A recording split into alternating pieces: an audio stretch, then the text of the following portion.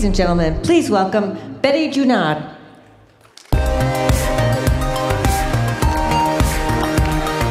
Good morning, everyone. Hi. So let's do this fortune cookie thing. Oh, it's hiding from me. Hang on, hang on, hang on. All right. Excitement and intrigue from the audience will follow you closely throughout your presentation. It's a tall order when you go on the day after the party.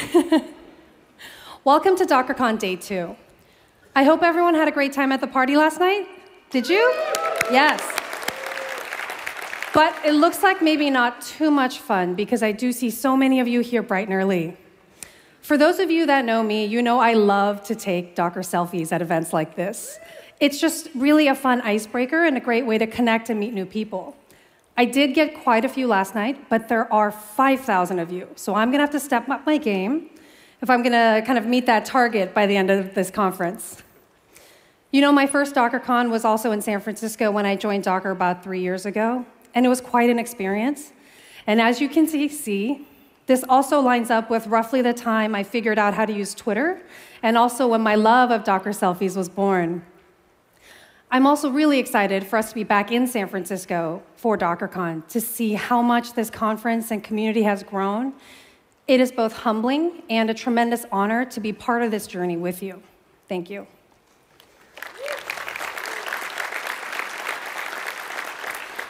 Before we jump into another full day of learning and connections, I wanted to start by reflecting on some of the moments from day one. First, without question, is the incredible momentum, and that's all because of you. Over 1 million new applications have been developed by over 1 million new developers that have joined us in the last year.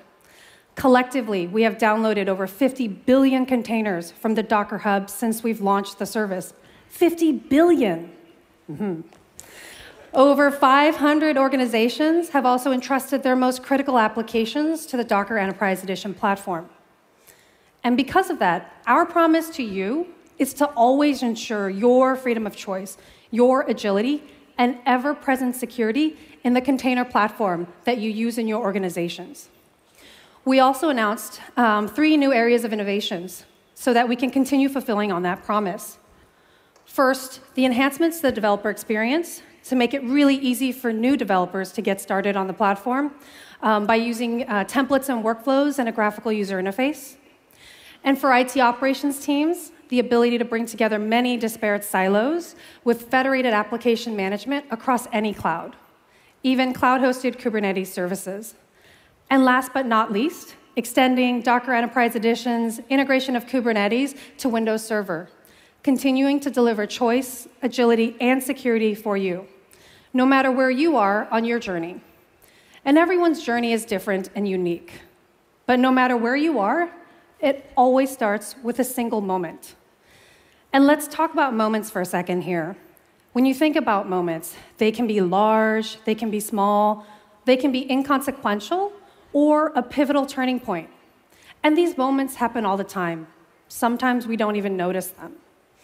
The right moment in time when technology and your preferences change together and then cross paths.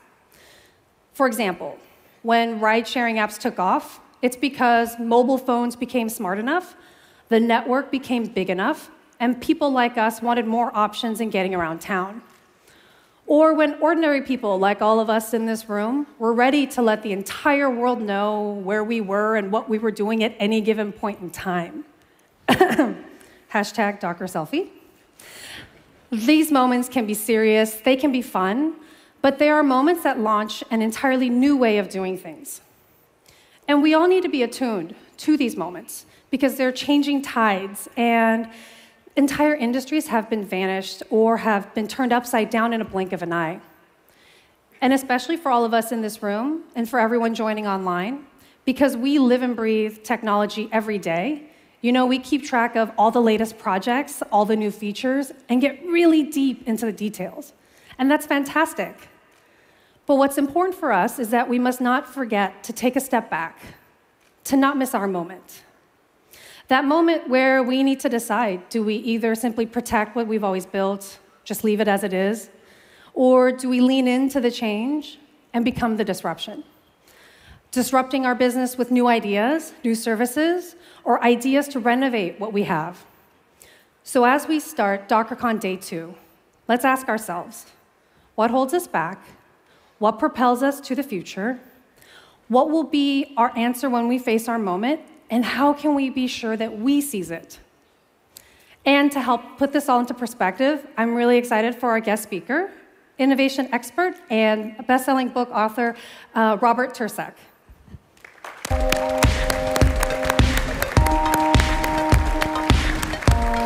Hey, Robert, thank you. Hi. It's customary to make a sacrifice to the demo gods. Let's hope I get this right.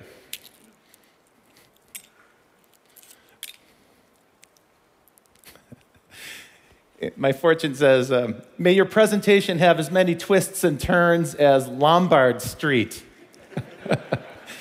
We're going to find out in a minute. Let's get started. Well, welcome, everybody. Welcome to the second day of DockerCon. And welcome to the Software-Defined Society. You see, I think that we're all collectively working on a really grand experiment, a gigantic undertaking. Together, the 5,000 people in this room and the thousands of organizations that you represent and the thousands of other people that are watching the live stream, collectively, what we're doing is we're rewriting the way society works. Instead of a society where the rules are written in a law book, I believe in the future, the way the world's going to work is that it'll be a society governed by software, where the rules are encoded in software that governs every human interaction and every transaction between people and machines. That's the grand project that we're working on. I'm excited to take part in it. Welcome to the Software-Defined Society. And of course, container-based virtualization plays a fundamental role in making this happen. Now today, there'll be a whole bunch of other speakers who are going to show you inspiring examples of what you can do with Docker containers. I'm not going to do that. What I'm going to try to do is link this phenomenon to a much bigger trend. And make no mistake, Docker is a phenomenon. It's incredible. They showed me this chart, and I said, that is amazing. It looks to me like Docker is the fastest growing piece of software in history. And actually, this chart's out of date. You just heard it from Betty. The real figure is 50 billion polls, 50 billion downloads. That's quite extraordinary if you think about it. 50 billion polls. That means this chart is doubling faster than I can even keep up with it. You hear a lot of folks in San Francisco, futurist folks, talk about exponential growth of accelerating technologies. Folks, this is what exponential growth looks like. And it's no accident. Yeah, right on. It's no accident. Docker containers solve really serious problems. For the last 10 years, we've kind of decomposed the server-side stack. Replace that software with a series of microservices. It seems like an endlessly long list, a growing list of microservices. And that's a really brilliant architecture, but it introduces all kinds of complexity. And Dockers are like the perfect vessel for managing and orchestrating those microservices. So that's one thing that Docker does. But the other reason Docker is growing so fast is that we're starting to change the way we think about the cloud. You see, this idea of like a one-size-fits-all public cloud, that doesn't work for everybody. Some people need data on-prem. They're required by regulation or by SLAs to have data on-prem. Other folks need compute power right at the edge, and these people need hybrid cloud. And no company wants to be locked into a single vendor. So everybody needs a multi-cloud strategy. And again, as you heard yesterday and you'll hear today, Docker provides solutions for that as well. What Docker's really doing then is it's unleashing a torrent of innovation. A lot of companies that are interested in the cloud were a little bit hesitant to get into it. Docker frees them. Docker gives those companies the control of their fate. They control their own destiny. That's incredibly liberating. That's a new way to think about the cloud, and that's one of the reasons why you're seeing that phenomenal growth. When we talk about the cloud, some people define it very narrowly. They talk about it as a way to save money, a way to maximize your OpEx. That's definitely true, but I think that's a really narrow way to define it. You know, software as a substitute for physical infrastructure. Sure, that's definitely true. And again, Docker helps you be more efficient. You're able to optimize how you use server-side resources. No question about it. But I think there's a much more interesting phenomenon at work here. It's the cloud as an accelerant. See, the cloud speeds things up.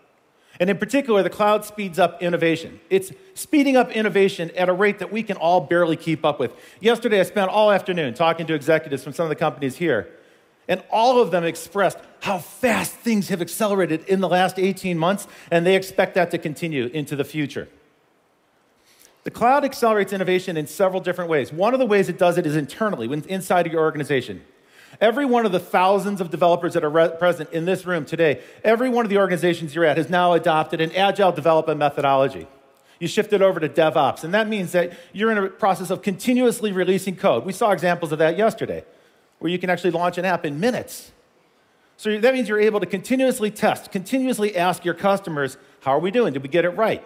You continuously get that feedback. You continuously make improvements. That's like a conversation with customers. And so I think actually DevOps methodology isn't just something that's confined to the IT department or the development team. It's actually going to change the way companies are organized. I would not be surprised to see more and more companies adopt DevOps as their organizational principle in the future. As we spend more and more time in digital environments, and as companies migrate more and more functions to the cloud, I think you're going to start to see that DevOps methodology spread through entire organizations. And that's great news for the IT leaders who are here. For the CIOs, the chief digital officers who are present, who are watching, I think it's great news for you because it means you're going to have the ability to define the way your company is organized in the future. The experience you're developing right now is going to start to shape how your entire enterprise looks in the future. So that's one way that the cloud is driving innovation. It's reshaping organizations and making them more agile. That's one way, but there's another way the cloud drives innovation. It's competition. A couple years ago, the folks at Upfront Ventures published this chart, and it blew my mind. It shows a 1,000-fold decrease in the cost of launching a new business. And there's two principal reasons for that. The advent of open source software and then the launch of cloud services that drove down the cost by 1,000-fold for startup companies. And so what we're starting to see is a proliferation of new businesses across every single industry. That's increasing competition, and of course what that's going to do is drive innovation. It's not limited to the IT business or the software business. My friend Andrew Hessel is a biohacker, and he was trying to explain synthetic biology to me. And he said, look, you can do this all in the cloud. The laboratories are available as a cloud-based service now. So he said, look, the next biotech billionaire will start her company at a Starbucks with a cell phone and a laptop computer, and she'll use her credit card to put all the infrastructure on the cloud. She won't necessarily need to raise a huge amount of upfront capital to launch that business. And that idea is not limited to biology. That's happening in agriculture tech, fintech, and across 100 different sectors. So we're starting to see a huge amount of creativity unleashed in startup businesses because the cost of launching a business is just so cheap right now.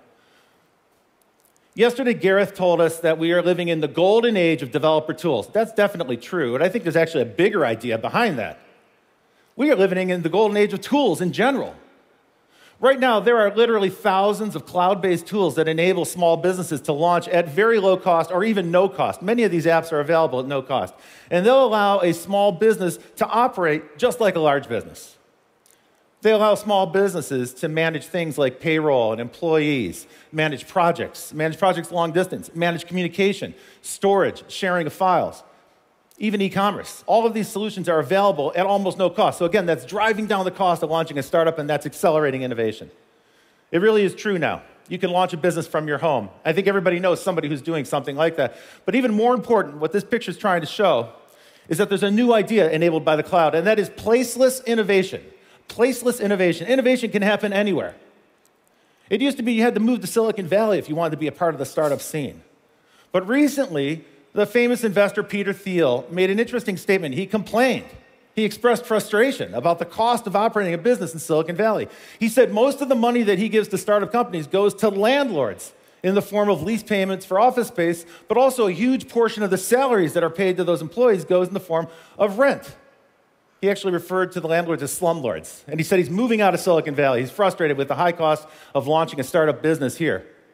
But thanks to all these cloud-based tools, you can now launch a business anywhere. I was just in Moscow. Before that, I was in Warsaw, in Stockholm. In a couple weeks, I'm going to be down in Australia, in Adelaide, and Sydney. Everywhere I go, I meet startup companies that are using these cloud-based tools to innovate, to launch businesses cheap and fast. Now, you might be thinking, why is this guy talking about so much competition? That's a little bit scary. Sure, it's true. I mean, we get freaked out when we think about the proliferation of competition, but competition is actually a good thing. I was in Bangkok and I was watching these boxers sparring at Lumpini Stadium, and it made me realize competition is good because it brings out our best game. It causes us to get better at what we do. Competition drives innovation. I want to talk about a concept. I'm going to introduce one concept here, the adjacent possible. You may have heard of the adjacent possible if you read Stephen Johnson's books. He talked about it in the book, Where Ideas Come From. But the idea of the adjacent possible was coined by a complexity theorist named Stuart Kauffman. And Stuart was looking at biological systems, and he had a realization. He said, every new idea, when somebody comes up with a new idea, a new platform, a new technology, it makes a whole set of other new ideas imaginable for the very first time. That's what he called the adjacent possible, and it works like this. Let's take any industry, the industry that you're in. We could have a conversation about what do you think is going to happen in your industry in the next 5 years. And I think everybody would agree that there's a probable outcome. If all trends hold steady, if the present trends continue, we can just do a linear extrapolation forward in time, and we'll all agree that there's a kind of likely outcome that's going to happen. That's the likely future state. But everybody with ambition in every industry has a different idea. They have a desired state that they want to get that industry to move towards. Now, we have different ideas of what those desired states might be. But as you can see, there's no line that connects the present state to that desired state. How do you get there? We use a technique called backcasting. First, we define what that future desired state might be, and then we work our way backwards, and we identify all the steps that are missing, all the steps that are necessary in order for us to achieve that desired state. Each of those steps is a new idea. Each of those steps is an idea that unlocks the next part of the adjacent possible and gets us closer to that desired state. So think of it like this. Imagine your whole industry is inside of one room, like this, big room. And you've maxed out that room. But somebody comes up with a new idea for a way to do business in that industry. It's like they opened up a door into a new room. And so a bunch of people rush into that room, and pretty soon they fill that room, but then somebody comes up with a new idea, and they open up a new door to yet another room, and so on, and so on, and so on. That's how the adjacent possible works. Each idea opens up a new room, a new possibility space that the entire industry can move into. And this isn't happening on a single dimension. This is happening on multiple dimensions simultaneously. The cloud accelerates this process because it knocks out the cost of innovation. It knocks out the risk of trying out new ideas. And so what the cloud is really doing is it's expanding the cone of possibility dramatically. Dramatically. And the scale of this opportunity is so great. Let me try to illustrate it to you. So we know every enterprise uses about 1,000 cloud-based applications. But we also know that most big enterprises have thousands of applications that they haven't yet migrated to the cloud. That's why we know this is going to continue to grow. That cone of possibility is going to continue to expand. You've probably seen these kind of charts, these landscape charts that show you all the players in a different technology sector. This one comes to us from a company called chiefmartech.com. And I love this chart. This shows marketing technologies. And you can see the proliferation of cloud-based tools for marketing. Back in 2011, they were tracking 150 companies, and then that doubled by 2012, and it doubled again a little bit more by 2014. Today, there's 7,000 companies that they're tracking. This is what that chart looks like today. Look at this thing. It's like going to an eye doctor. It's worse than an eye doctor's chart. You need a magnifying glass to understand it. 7,000 companies. If you just took 10 minutes to evaluate each one of these companies, it would take you more than 2 months to grind through this entire chart. But even this chart doesn't show you how complex the situation actually is. Because most of the companies that use these tools are now using APIs, and they're weaving together their own version. So it's like recombinant technology. It's like a biological process of innovation. That's what the cloud begets, further innovation. And it is like a biological process in the sense that not every company is going to survive. It's a Darwinian process, the survival of the fittest. And what Darwin told us is it's not the strongest company that's going to survive. It's not the most intelligent group of people that's going to survive. It's the company that's best adapted to change that will survive in this period of rapid proliferation of ideas. See, it's not enough to say, oh, my company's going to adopt cloud technologies, we're adopting containers and so forth. That's technological change. You also need a mandate from the leadership of your company to drive that change through the whole organization if you want to succeed. Companies have to be adaptable to change. Now, for most people, this is an invisible process. Software is hard for people to envision. If you don't live in Silicon Valley or another innovation center, it's pretty hard to get a sense of disruptive innovation. We hear about it, we talk about it, but we can't see it. It's an invisible transformation. And for most people in this country, most people who live outside of California, The only sign they see of disruptive innovation is a sign hanging in the window of a familiar store that says, "We're going out of business, everything must go." 2017 was a brutal year for retail. 10 major chains closed. More than 10,000 shops closed. 100,000 jobs are lost. These are the people who reached an evolutionary dead end. Organizations that are saddled with too much real estate, too much physical asset. They couldn't dematerialize fast enough. They couldn't adapt fast enough. They missed that Darwinian process. And every time one of these chains goes out of business, it reminds us of something else. It reminds us that we've given up a habit that we used to have. For instance, when Blockbuster went out of business in 2013, it reminded us that we actually no longer use DVDs and Blu-ray discs. We stream everything today. It's like we just collectively as a society gave up a habit that we all used to have. And so we didn't need that store anymore. Some folks refer to this process as dematerialization. Dematerialization into software. Dematerialization into pure information. That's kind of a cumbersome term. I have a different phrase that I love to use. I call it vaporized. Literally, we're vaporizing stuff. Things that we use every single day. They're here one day, and then poof, they're gone in a puff of smoke. They disappear the next. It may seem like a fanciful notion to you, but think about it. Every one of the people in this room, all 5,000 of you, have a smartphone in your pocket. On average, you've got about 100 apps on that smartphone. And each of those 100 apps represents something that used to be sold in a physical retail shop in a box. We've dematerialized all of that. Amazon has dematerialized the book. They've vaporized the book. Amazon now sells more ebooks than hardbound and paperbound books combined. The music industry has gone through this process. And now cloud-based streaming services are driving the first uptick in revenue for the music business in 10 years. Remember maps? Remember the map business? Not a bad business, right? $15 for a piece of paper. Not a bad business to be in, but the map business has been completely changed. And a whole generation of kids are growing up with smartphones. They will never know what it means to be lost in a foreign city because of the cloud-based apps that deliver information and directions in the language of your choice. They show you where you are and where you're going next. When I brought the first mobile games to the United States in 2002, people thought I was crazy. Today, mobile games comprises the largest segment and the fastest growing segment of the $36 billion game industry. Vaporizing games has transformed the economics of the game business, and that's not all. It's also changed the way we design and build games. Today, mobile games represents about 44% of the revenue in the game industry. By 2020, it'll be half the revenue, and very soon it's going to be the biggest and fastest growing segment. Now, my colleagues and friends in the TV business hate it when I say this, but actually television's in the process of being vaporized as well. Most Americans subscribe to streaming services, right? Most Americans subscribe to more than one. All the future growth in the TV industry is going to come from cloud-based streaming services. It will not come from traditional broadcasting. And when I say we're vaporizing TV, I don't mean we're just vaporizing the disc or the video or something like that. I mean we're actually vaporizing the infrastructure of television. In the old days, if you wanted to be in TV, you had to buy a broadcast station with a big tower and some spectrum, or you had to put a satellite up in space, or you had to pull wires to the ground. That's over. Today, if you want to be in the video business, you can launch a cloud-based video streaming service in a weekend. And that's why we're seeing thousands of video-on-demand services launch all over the world. This phenomenon is not limited to the United States. This is happening on a global scale. The entire industry is shifting over to cloud-based services. So when I talk about vaporizing things, what I mean is that we're replacing physical stuff, physical things, with invisible software. And it's not limited to media. It's not just about maps and music and TV. We're actually replacing physical products. Think about it. In the last 10 years, your smartphone has absorbed the functionality of about 25 different consumer electronics devices. And for the companies that make those consumer electronics devices, the consequences have been catastrophic. Consumer electronics companies that make MP3 players and digital cameras and navigation units and so on, they've experienced double-digit decreases in sales over the last 10 years, while the smartphone has increased in sales 500-fold.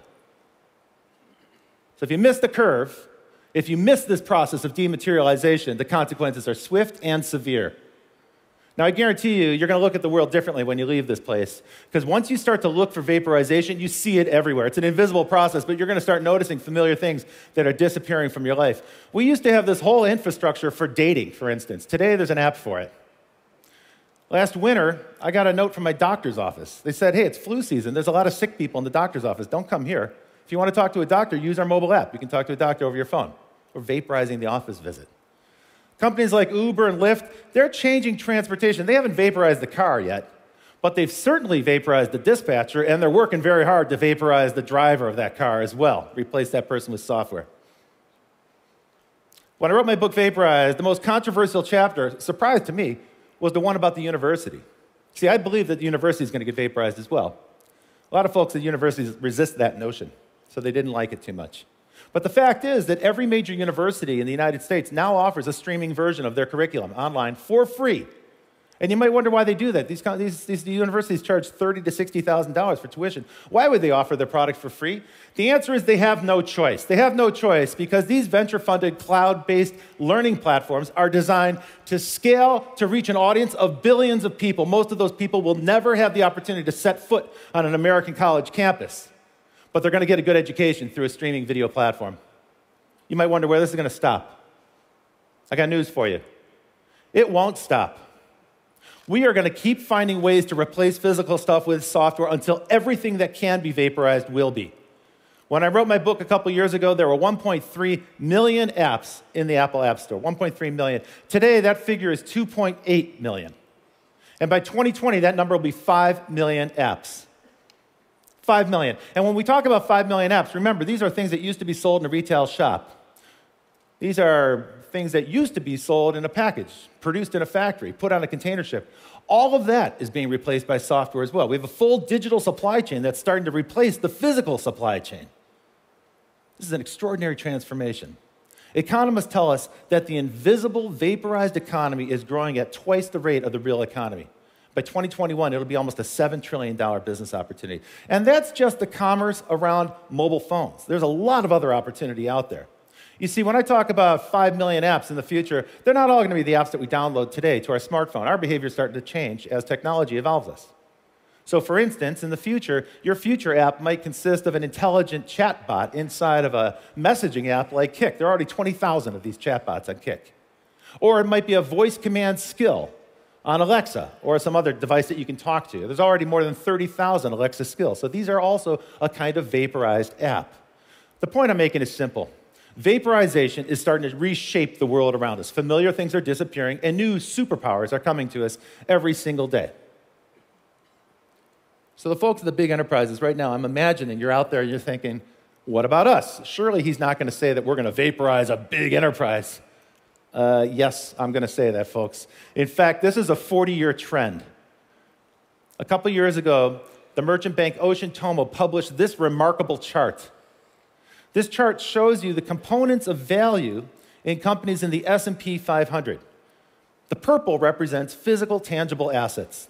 The blue represents intangible assets. And what you can see is that in 1975, 85% of the value of a company was in the form of physical assets, like factories and inventory and materials and so forth.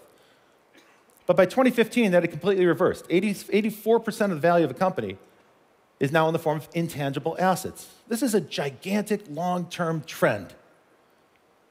What the stock market is telling us is that they no longer value, they don't place as much value on physical assets like land, mineral resources, capital, or human labor. Instead, they're starting to place increasing amounts of emphasis on intangibles like intellectual property, proprietary data assets, the knowledge in the brains of your employees, and your proprietary business process. So what makes your companies valuable is already intangible. Wall Street's sending a very clear signal to every major company. Vaporize your business or face the consequences. There's no better illustration of this than what I call the smartphone decade. I want to show you what happened to the most valuable companies in the world over the last 10 years, these 10 years of the smartphone. This is the value of dematerialization. So back in 2006, the year before Apple introduced the iPhone, this was a list of the most valuable companies in the world, stack ranked by market capitalization. As you can see, it's dominated by energy companies like ExxonMobil, British Petroleum, and so forth. There's one tech company there, Microsoft, and a bank, Citigroup, and a conglomerate, General Electric. That was in 2006, the year before the iPhone. But by 2016, after the smartphone decade, this is what the chart looks like. Look at this. It's dominated by technology companies at much greater valuations than the energy companies. ExxonMobil's still there, but they shrank a little bit, and they're way down the list. But this chart was published in 2016. So a couple months ago, I said, gee, I wonder what happened since 2016. Did it change? Are there new companies? Maybe it's changed in some way. Check this out. I updated the chart in April, and this is what happened. On average, these tech companies added $200 billion to their market capitalization in just the span of 20 months. These are the companies that are driving dematerialization. These are the companies that are driving cloud services, mobile computing, mobile apps, and artificial intelligence. And the stock market is rewarding them. But I did this update a month and a half ago, and so then I thought, I'm coming to DockerCon. I should probably update it. What happened in the month of May? What do you think happened? Did it go up? Did it go down? It's unbelievable. Here's May. In the month of May alone, most of these companies added $100 billion to their market capitalization. Even Facebook, which is having about the worst year they've ever had, grew in this period of time. It's really remarkable. So the stock market is sending a very clear signal to your company: dematerialize or else. Now you might think, well, wait a minute, Apple's a hardware company, so why are they on that list? Why are they dematerializing? What a lot of people don't realize about Apple is they're quietly building an enormous software business. If you took all the digital services, software sales, content sales, mobile apps, and so forth, if you took all those services and broke them out as a separate company, call it iTunes, and you listed it, it would be ranked number 87 in the Fortune 500, ahead of all these famous retail chains. Apple's quietly becoming a software company. And Apple senior management has already given guidance that they expect revenue from services to comprise half their revenue in the next 2 years. Watch this space. Yesterday, Steve Singh said every company will be a software provider. I agree with him. He's right about that. These trends drive it. Wall Street demands it. But that doesn't mean every company is going to be successful as a software provider. Not everybody's going to make the evolutionary cut. It takes two things to succeed. The folks at Capgemini and MIT Center for Digital Business published this awesome report with this great title: How Digital Leaders Outperform Their Peers in Every Industry. They looked at companies, 400 companies across every industrial sector, and they made a radical insight. Their observation is that the companies that are mature in both digital intensity and transformation management outperform their peers. You got to get both right. It's not just about adopting new technology or digital transformation. It's digital intensity. It's a ferocious commitment to digital technology and a mandate from management to drive it through the whole organization. That's what Wall Street wants to see. The companies that master those two things generate 26% more profit than their competitors. That's why you don't need to worry about competition. If you get these two things right, the competition will take care of itself. You'll crush them.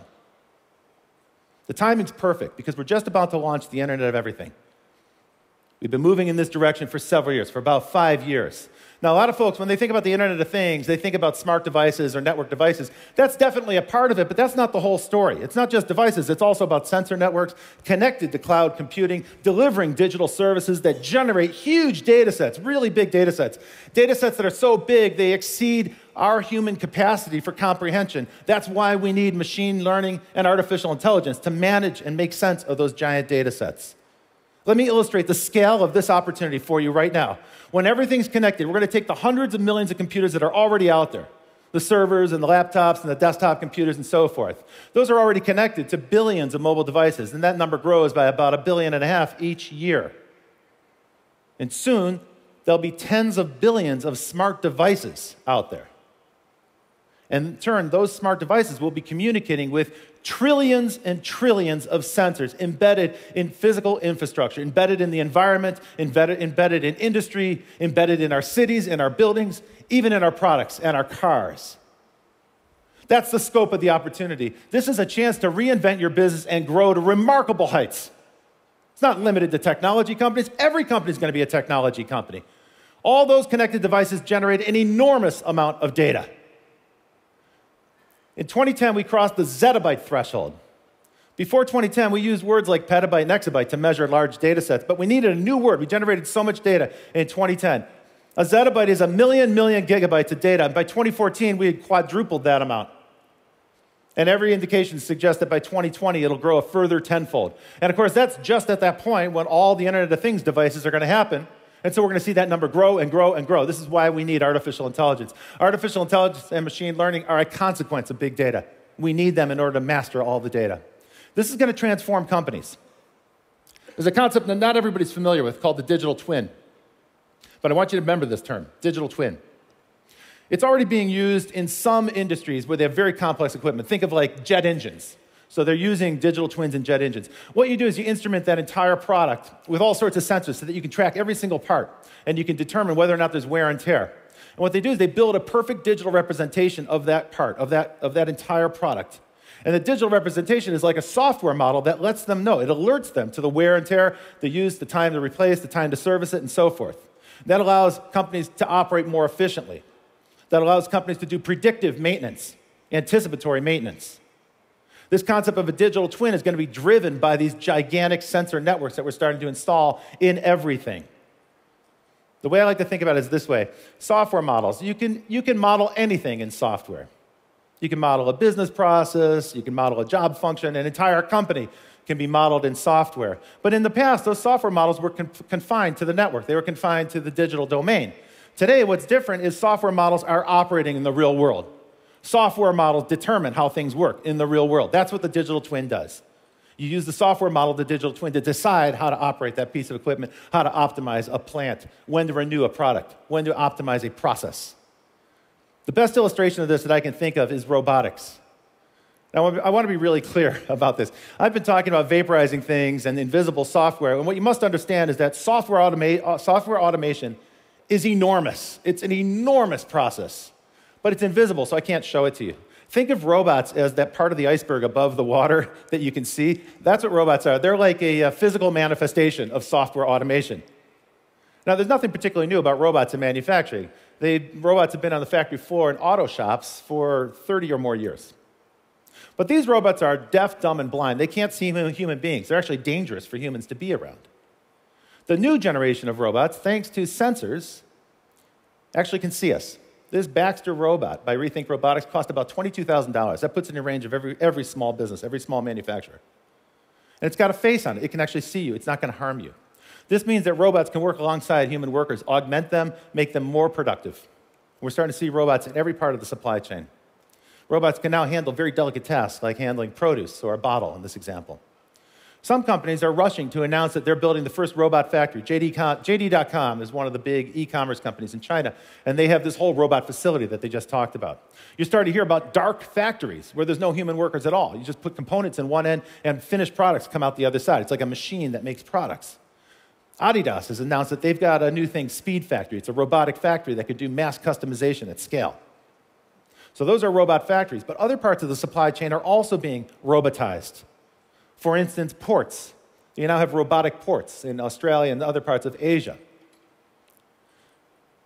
Maersk, the giant shipping company, has announced a robotic container ship. No human people, no human crew aboard that ship. Already, we're testing robot trucks here in the United States, in Nevada, and also in Europe. Robot warehouses have been a thing for several years, thanks to Amazon's acquisition of Kiva. We're starting to see robots show up in the retail shop as well. These adorable robots from SoftBank, they're called Pepper, and they're designed to help people navigate through the stores and find things and make intelligent recommendations and so forth. But some folks want to vaporize the store altogether, and they're thinking about robotic drones that'll just do delivery straight to your home. Now, I know this sounds like science fiction, and I know there's probably some folks saying, come on, you can't possibly tell me that we're going to robotize all of manufacturing. Well, yeah, I can. Welcome to the adjacent possible. See, in order for us to get to a point where all those different robotic systems are stitched together, today they're all siloed and separate. To stitch them all together, we need a few things. First, we need rock-solid digital identity at the item level, at the individual item level. And I'm working with GS1, the global standards body for identification, to develop that, digital identity. The second thing is that we need smart contracts encoded into the blockchain to track those items as they move through the supply chain. The third thing we need is artificial intelligence to govern that, artificial intelligence that spans the entire supply chain. And the fourth thing we need is containers. Containers that allow us to use a multi-cloud strategy to track those products as they move from one robotic system to another. Guess what, folks? All four of those steps exist in some form already. There's your adjacent possibilities. There is the cone of possibility expanding. Now, in this short talk, I've covered an awful lot of stuff, and I've told you we're dematerializing everything we possibly can, from products to retail, consumer experience, the idea of ownership of physical goods, even dematerializing labor and intelligence. What some people take away from this is a mistaken impression that I'm saying that we're devaluing this stuff, that we're destroying the value in these things. That's not true. That's not what I'm saying. I want to be crystal clear with you. What I'm talking about is value multiplication. This is the key takeaway. This is why you're going to migrate as much of your business as you can to the cloud, because the value is in the network. When we dematerialize things, the value shifts to the network. And what Bob Metcalfe told us 40 years ago is the network is a value multiplier. Not just the telecommunications network, but all the networks in your business. That robust and rich developer network that does innovation on top of your platform. All those network products that generate all that data, that drive the network intelligence, that helps you optimize your business. These are the building blocks for the future of your business. I urge you to go out and embrace them and drive that through your entire organization. Folks, I am Robert Tercek, the author of Vaporize, the 2016 Book of the Year. Thank you very much. I'm thrilled to be here at DockerCon. Thank you. Thank you. Thank you.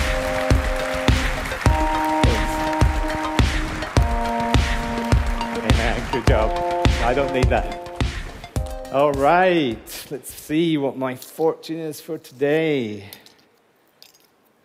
Okay. All right, this is a little bit different from everybody else's, I've got to say. It says, never follow a world-renowned author and industry evangelist on stage at a major technical keynote. Huh. I guess that's a little bit more of a warning. I guess confidence can vaporize as well. Thanks, Robert. Fantastic. All right. Good morning, everybody. It's great to be here. So that was a great look into the digital future by Robert, much of it being developed by many of you sitting in the hall with us right now. I'm part of the customer success team at Docker. And our mission is to enable and accelerate the journey to your digital future. A journey that begins by considering where you are today. Because your journey starts with your resources, with the people, the processes, the technologies that you have in place today. And then it moves along a path that defines your digital future. And as Robert said, the future is defined by software. It's defined by all the apps that you've yet to create. And how quickly you can develop those apps depends upon the decisions you make today to free up your scarce resources.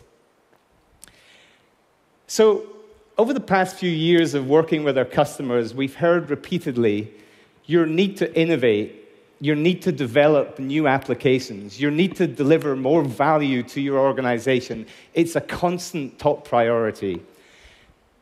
But you're held back by the overwhelming burden to care and feed for the many mission-critical applications that you've amassed over the decades. And this can leave you deadlocked.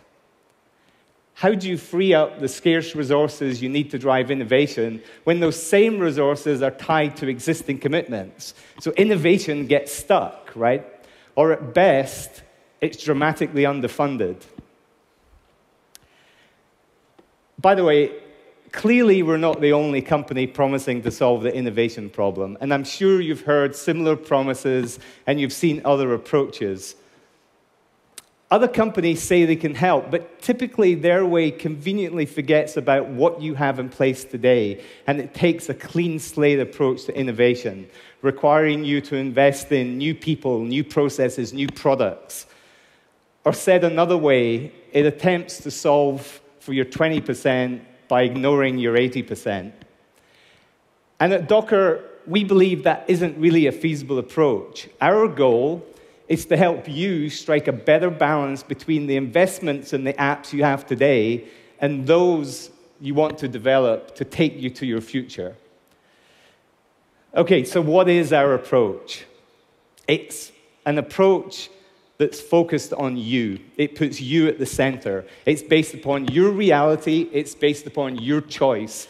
The reality that you need to free up the resources you have in order to fund more innovation, and the choices you want to make to select the right infrastructure for your business, the right development frameworks for your applications, and the right time to transform your existing apps.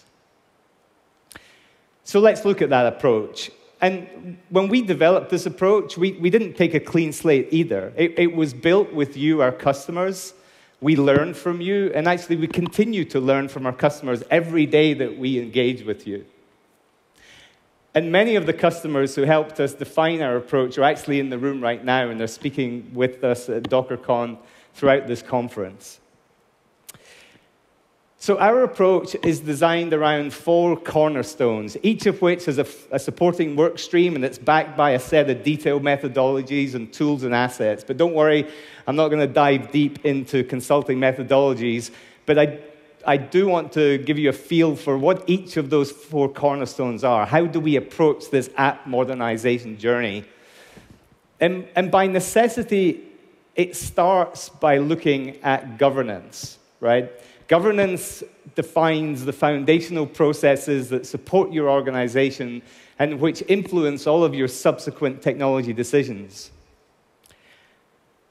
Now, governance is a broad topic, and it covers a lot of areas, such as, do you have the right skills within your team, within your applications team, within your operations team, within the 24/7 support centers that will support your applications in production?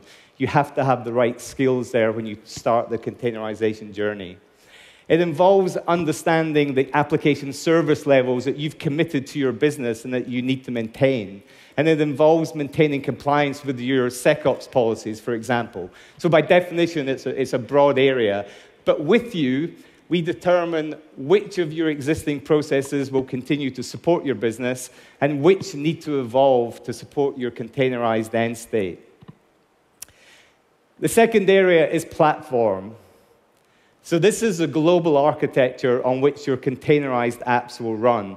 So do we build on your existing on-prem infrastructure? Or, like many of our customers, do you use this as an opportunity to move your apps to the cloud? And how many clouds and which clouds do you want to support?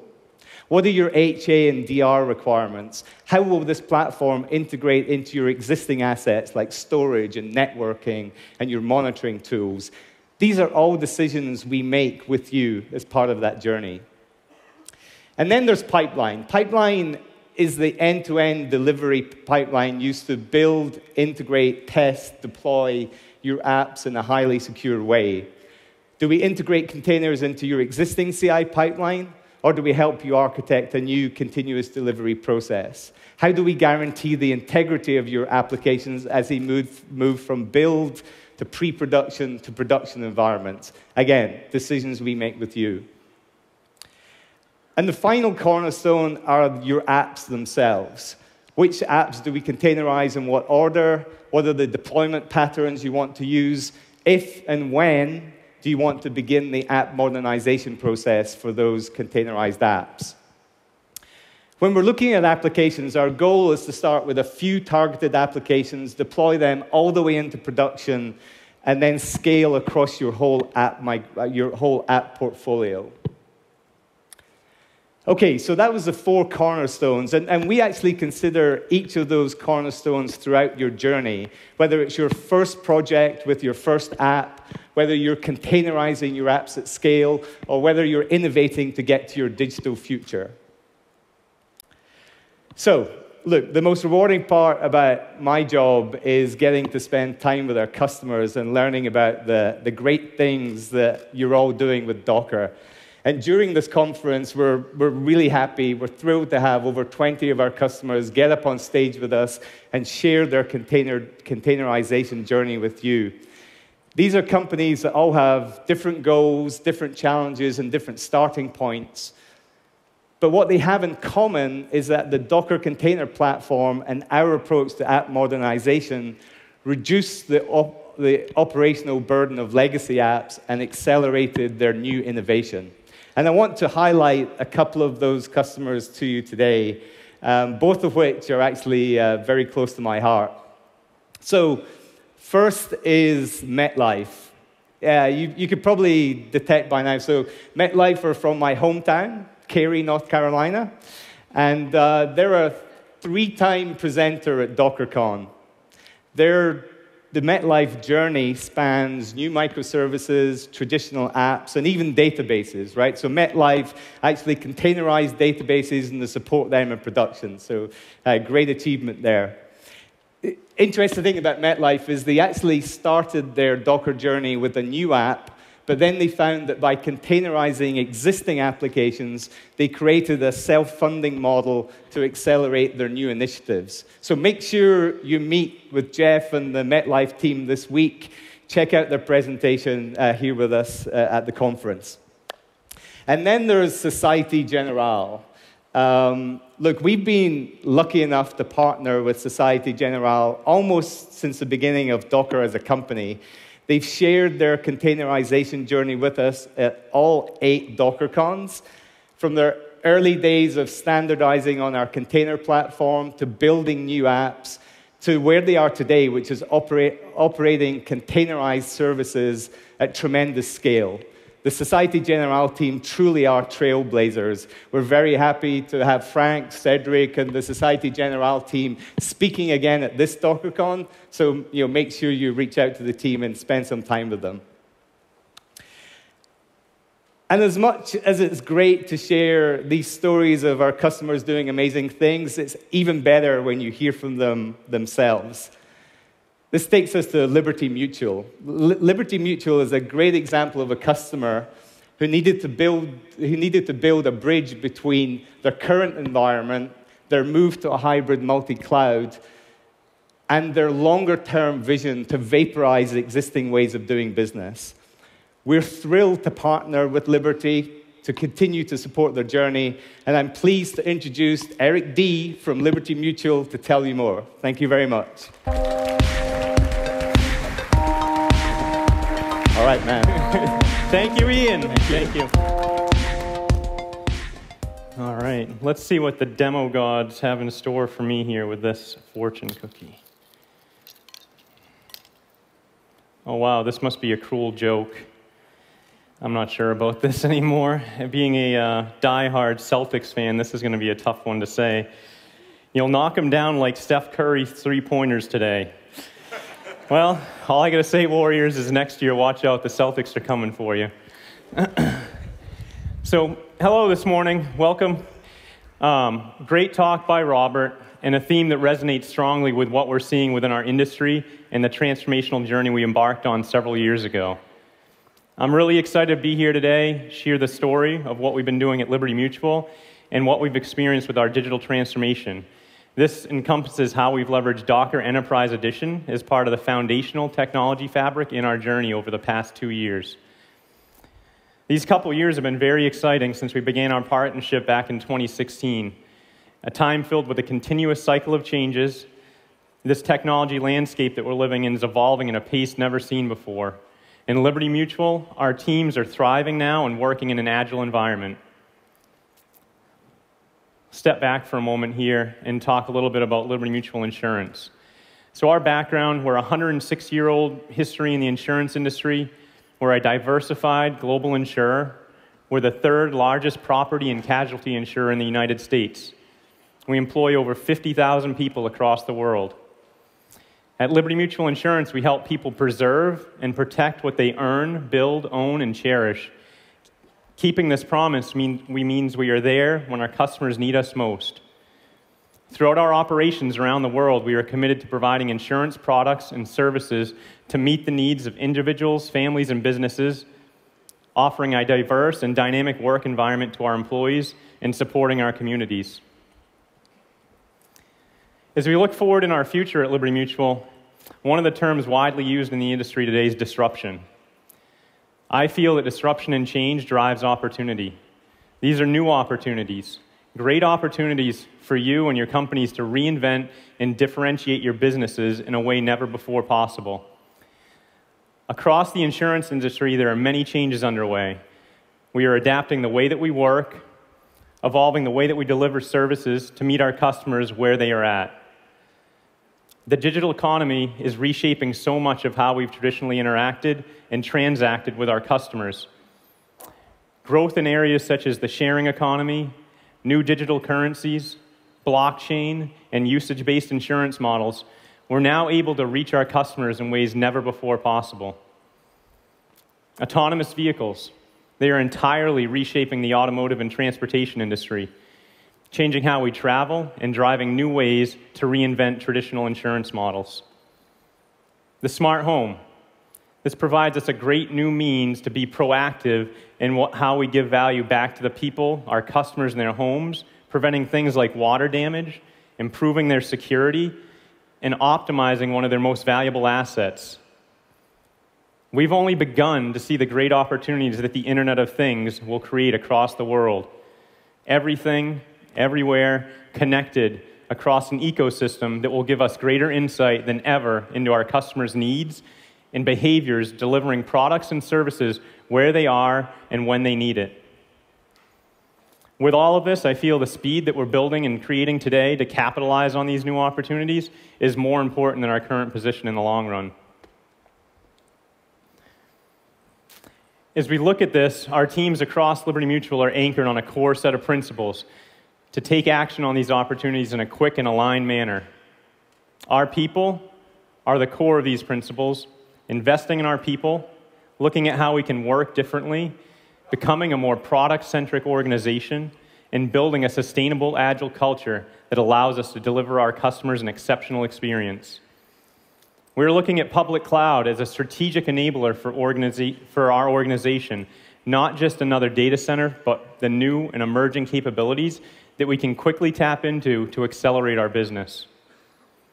Our teams, they're focused on driving all that they do through code and software-defined processes today, rewriting how we've traditionally handled infrastructure and operations, allowing them to shift their focus to more differentiating work that will enable Liberty Mutual to grow in new ways. We're focusing on both our existing and new applications, building these capabilities so that they can release software rapidly, safely, and securely without any downtime to our business. And of course, something very critical is balancing our investments. This is crucial to our operation as we scale up and invest in these new areas and these new technologies. We need to balance this by driving down our technical debt. As you can imagine, in a 106-plus-year-old company now, we've built many of our systems on what we felt at the time was the most cutting-edge and transformative technology of that period. This has also allowed us to accumulate some level of technical debt that we need to balance out. When we looked and stepped back at our transformational path that we're on, we determined that not everything was going to be cloud native, and our existing complex portfolio of applications weren't going to magically morph into these beautiful and elegant 12-factor microservice-based applications overnight. We needed to create a means to bridge the gap between our world today and the world that we wanted to create for tomorrow that will ultimately position Liberty Mutual to succeed in our transformation. What we've done is created a multi-speed IT model where we've constructed a traffic system of sorts, a real multi-lane highway that provides varying levels of abstraction to our development teams, allowing them to leverage the capabilities appropriate for their application and move at different speeds based on their needs. This is where the technology that Docker provides began to open multiple paths for our teams to modernize traditional applications, move these to the cloud in a more automated, portable, and cost-effective manner, as well as enabled new teams to write modern services quickly, building off from open technologies. It's a classic saying that the technology is the easy part, and creating and building this culture is the hard part. I wouldn't argue that, and that's our experience at Liberty.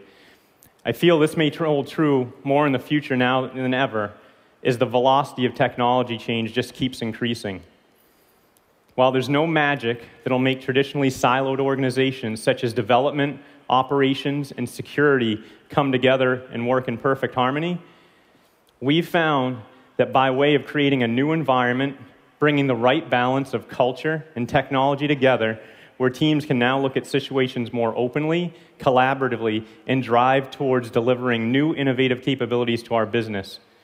Trust is now being built across these traditionally disparate teams, creating a meaningful and real partnership where our people are now part of the same team working towards a common outcome. This, I feel, cannot be accomplished and solved for by technology alone, But what we've seen here at Liberty Mutual is that Docker is truly a transformational technology. It's helped us dissolve our previous assumptions about how app development, operations, and security should be done, and finding this balance between people and technology. Building a new way to work more openly, eliminating organizational boundaries, and empowering our teams is the key that's going to create the culture that will fuel our future. Let's examine each of these areas a little more closely. Starting with our developers. The end-to-end experience we create for our developers is absolutely critical to our success. At Liberty Mutual, we strive to enable all of our developers to be as effective as possible. One of our areas of focus is to enable our development teams to go from ideation to production in a single day. We set out to enable an integrated experience that abstracts our development teams from the complexities of infrastructure delivery, test automation, security, and compliance. These critical functions are being automated, API-enabled, and now part of our pipelines to production. This enables our developers' code to be delivered continuously throughout our technology platforms. The Docker desktop experience with Docker for Mac and Docker for Windows has been a significant technical enabler at Liberty Mutual. Developers, they finally have consistency now getting from dev to prod, and a local experience that can truly emulate what they see in production.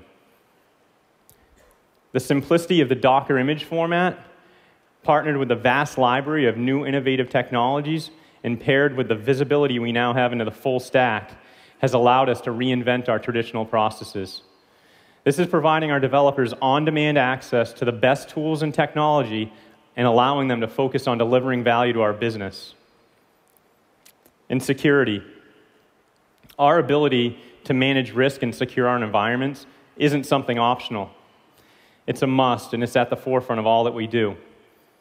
Within our security, risk, and operations teams, we've seen great progress in the level of transparency and traceability we can gain with containers. And we've done this while removing friction from the development process of getting code into production. We're now moving towards a state of continuous enforcement that insights can be driven from both at build and at runtime, allowing security controls to be shifted left, automated through software-defined policy, and visible to our developers for the right reasons, but not being abrasive in their overall process flow. The overall lifespan of our environments has shrank considerably. We're moving from an average system age of several years to what is now months or days. With Docker, we have the ability to repave the entire platform rapidly. This inherently improves our ability to address vulnerabilities and removes risk from our environments. What we're finding with Docker and the great work of all our security teams across Liberty Mutual, that security is no longer being bolted on after development has started. It's baked in from the start. Looking closer at our operations teams, the reliability and scalability to our systems, it's an evergreen priority for all of our teams at Liberty Mutual. As we move forward with greater speed than ever, we can't compromise this. This directly impacts our ability to service our customers. Across our team's operations developers, they're now aligned. They have great appreciation for what they each provide, beginning to work in the same manner where traditionally manual-intensive operational activities are now being rewritten as code. Container technology is arming our teams with the means to make our workloads more portable than ever. Seamless movement across cloud providers is now becoming a reality. We can align our workloads where we can get the best capabilities at the best price. Docker's beginning to improve our consistency and repeatability across our application ecosystems. By embracing immutable systems, eliminating human access, and building our infrastructure as code, configuration drift across environments is becoming a non-issue. This all is really allowing our people to shift their focus from manual troubleshooting to optimizing our workloads across the globe. As we look at our results here a little bit, this is a question I get asked often. What results are you guys actually seeing at Liberty Mutual with Docker? These are some of the highlights I'd like to share of the great work the teams across Liberty Mutual IT have driven over the past 24 months with Docker as a core technology enabler and partner. Adoption of the technology has been rapid, growing from 952 services at the end of last year to to over 2,000 services today deployed across both production and non-production environments. This level of adoption for us wasn't planned to happen so quickly. And through that, we hit a few bumps along the way. To us, though, this is where the partnership that Docker provided really stood out. Their commitment to supporting our journey, evolving their platform to meet our needs, and also working openly alongside us has been great in so many ways. As you may recall from the improvements we've seen in the security space, we're now able to repave our infrastructure and technology platforms much more quickly. Our systems are living for less than 90 days compared to 3 years for traditional virtualized environments. Historically, our data centers, which are highly virtualized today, were growing at a rate of 20% year over year. With help from some of the container technology from Docker, this is helping us balance our technology investments. For the first time, we're beginning to see a direct decline in our overall server footprint across our data centers. In closing today, I'd like to leave you with a couple of thoughts. This is a quote from our CIO, James McGlennan. This quote, it's part of our IT manifesto, our road ahead, and exemplifies the way we are working at Liberty Mutual today.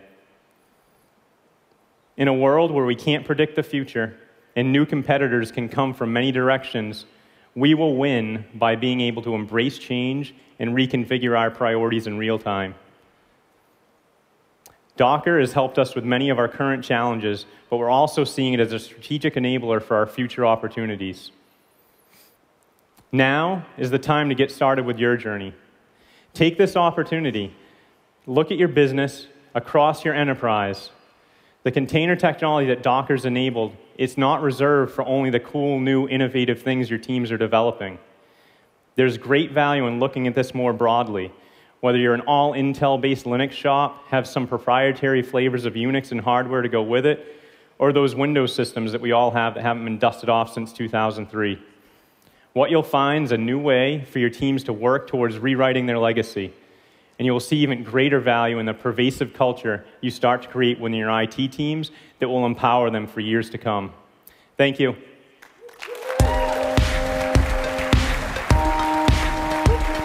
Thanks, Eric. Thanks. Another round of applause for that amazing story. It's really exciting to see how a company like Liberty Mutual is pushing into the future with technology like IoT to change how insurance can engage with us, their policyholders. So to wrap up, some parting thoughts for DockerCon Day 2.